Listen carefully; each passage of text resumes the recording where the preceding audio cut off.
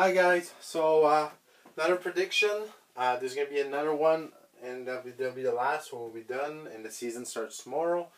So let's get into it. We're at the Saints. Last season they were in that bad, horrible division. They finished 7 wins, 10 loss. I don't think it's gonna get better, but let's get into it. Week 1 at home versus the Titans. That's a loss. Week 2 on the road versus the Panthers. That I think the Panthers are going to be great. Loss. Week 3 versus the Packers on the road. Another loss. Week 4 versus the Bucks at home. Win. Week 5 versus the Patriots. That is a loss. Week 6 versus the Texans. Another loss. And then week 7 at home versus the Jaguars. Big win here. But lose on the road versus the Colts. So right now, so far, not really a great record.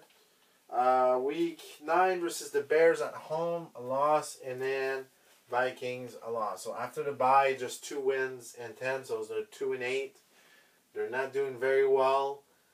Week 12 versus the Falcons on the road. A loss.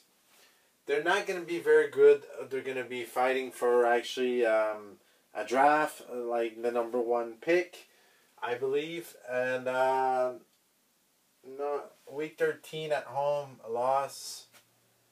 Against the Panthers, another loss. Against the Giants, a win. And the Rams on the road, a win. And then week 17... a loss, and then a win against the Falcons. So they finished the season 3 out of 4 games a win. So that's actually not bad. But they finished the season 5-12 and 4-4 at home. So they at least get 500 at home and 1-8 on the road. So another team that's going to be struggling a lot this year. But yeah, so let me know in the comments what you guys think about this. Like and subscribe. Thank you for all your support, and I'll see you soon in more videos. See you guys.